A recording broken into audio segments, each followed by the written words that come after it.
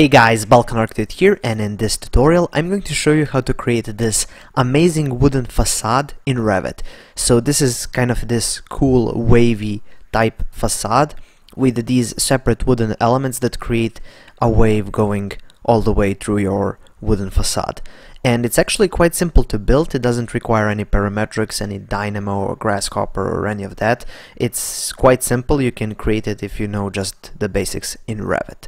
But before I get started, I would just like to ask you to like this tutorial. It helps me out a lot, and if you haven't already, I suggest you subscribe because I make videos like this every day. Okay, so here I am in Revit, and I've got just this simple boring house, basically 4 walls and a bunch of windows and a little door over here. So we're going to be placing our wooden facade all over this wall over here, and then if you want you can kind of continue and do that on all sides of this building. So the thing I'm going to do is I'm going to go here to Massing and Site, and I'm going to go here to In Place Mass, select it, let's leave the name at Mass 1, and okay, so now we need to start modeling. So I'm just going to go here to Level 1, and I'm just going to type in RP for Reference Plane, and I'm just going to place one plane over here at the edge of this wall, and then I'm going to place a second one here, a third one over here, and the final one over here at the edge of this wall. Then I'm going to type in DI for dimension and place a dimension over here and just hit this EQ to make this here equal. Then we can delete the dimension if necessary. Now I'm going to select this first reference plane and name it number 1, then select the second one and name it number 2. This one is, yeah, you guessed it, number 3 and number 4. Okay, so once we have these named reference planes, now we can start creating that wave effect. So I'm just going to go here to the south elevation because this is the south elevation. So here we have, this is where the facade will be on this side, and it's oriented towards the west. So I'm just going to go here to Model Line, and here we immediately get this Set Work Plane pop-up window, and I'm going to choose by name, and then I'm going to choose reference plane number 1, so we can start from there. So I'm just going to go here, make sure to check this draw on work plane so it doesn't accidentally start drawing on a face, and make sure to uncheck 3D snapping so it doesn't snap to something you don't want. So those are the only 2 things you need to set up, and now let's start drawing. So I'm just going to start from the bottom, maybe extend here by, I don't know, like that, and extend over here just by a bit, maybe a bit more. And then I'm going to switch to this spline over here and then just start creating a spline like this. And then you can go into Modify, double click this, and then you can edit this spline even more if necessary.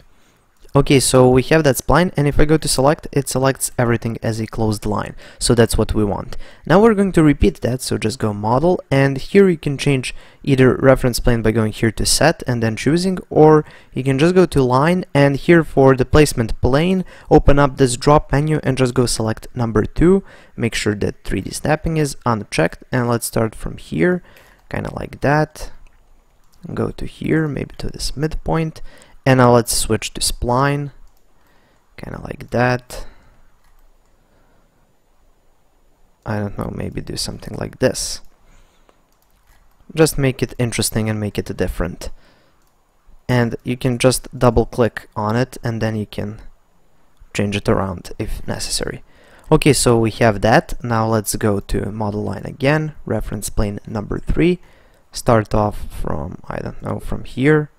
Go to here, go down here, and let's start from there, go to this, and let's do something along these lines. And then again you can go double click and then edit it even more if you want to kind of change the shape a bit. So let's make it like that, and finally let's do the 4th one. So just Model, make sure to select here reference plane number 4, and then go in and let's start from here, go to here, go to the bottom like this, and just make sure that each one is different, so you make an interesting pattern like this.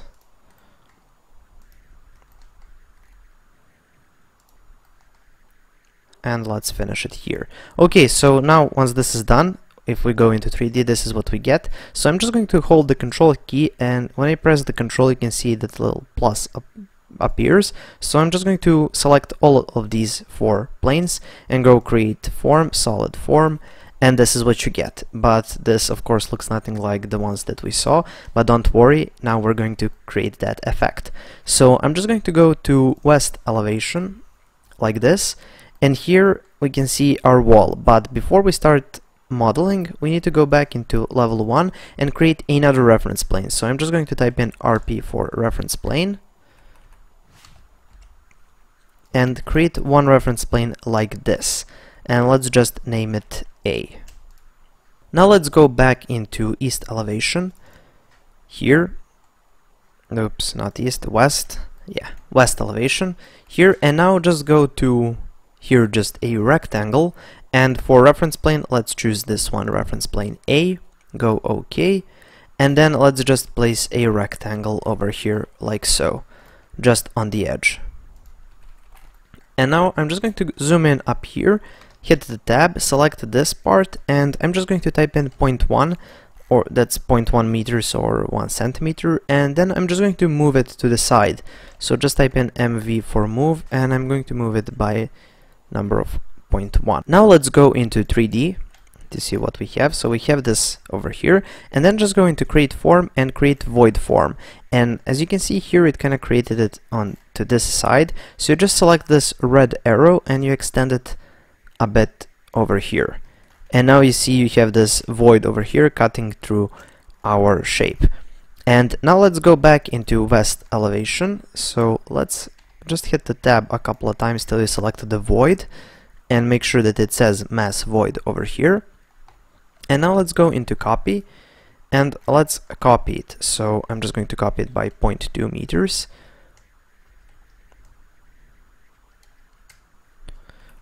Okay, so once we have these voids, now we can just select. Okay, that's not what we wanted. Make sure to select all voids, just hit tab and then hold the control to select all of them.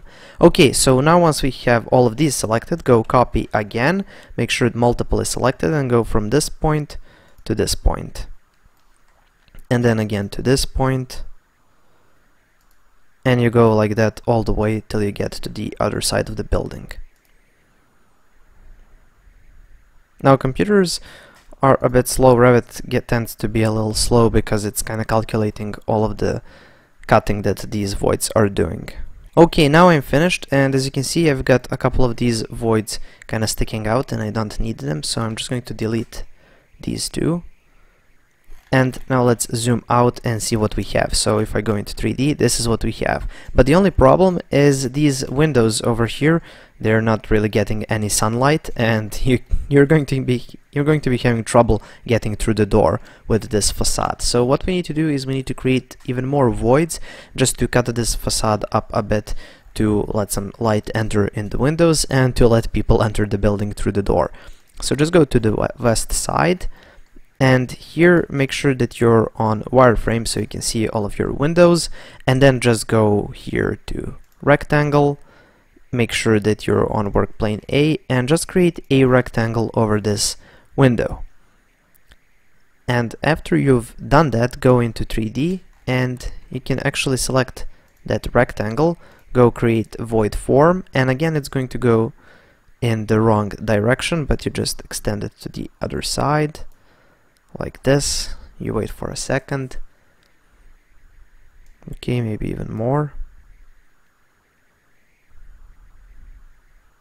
Okay, now if we finish, you can see now it cuts through the window. So now you just zoom in and you select this void form, you go into west elevation and you just type in CO for copy, make sure multiple is selected, and then you copy it over to this window.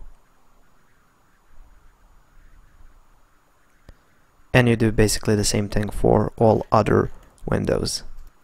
Okay, and for the door over here, I'm just going to zoom in, go create a rectangle, so you kind of start from let's say you start from there and then you finish it somewhere over here.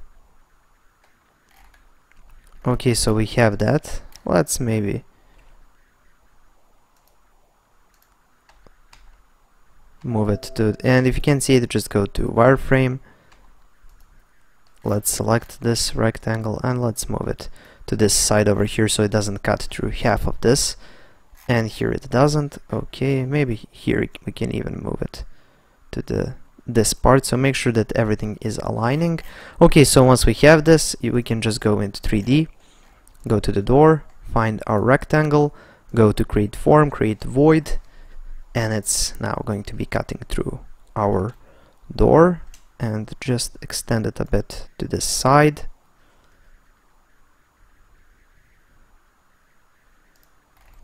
And there you go. So we have only this window over here, but this is the bathroom window, so I'm actually going to keep it like that, so it works as a ventilation for the bathroom, but nobody looks at you when you're in the bathroom. Okay, so one more thing, we need to set the material for this. So I'm just going to select this whole facade, go into material, and then search for some wood material, because this looks best in wood, at least in my opinion. And this birch wood looks nice, so just go apply. Okay, you finish that off, go finish mass, and let's see what this looks like. So I'm just going to go here to level 1 and let's create a 3D view, 3D camera, kind of like that. Maybe aim it up a bit, zoom in a bit, kind of like that. And let's see when we render what happens. So just go, I'm going to go with medium, and let me set this at a bit higher just to have a nice rendering. So let's just wait for a second. And this actually looks quite amazing. This is a really effective way to create a cool wavy type facade, and you can add more profiles if you want, kind of to make it even wilder. But let's say you want to change this, so let me just go back a second. So I'm just going to go into 3D, select this, go edit in place.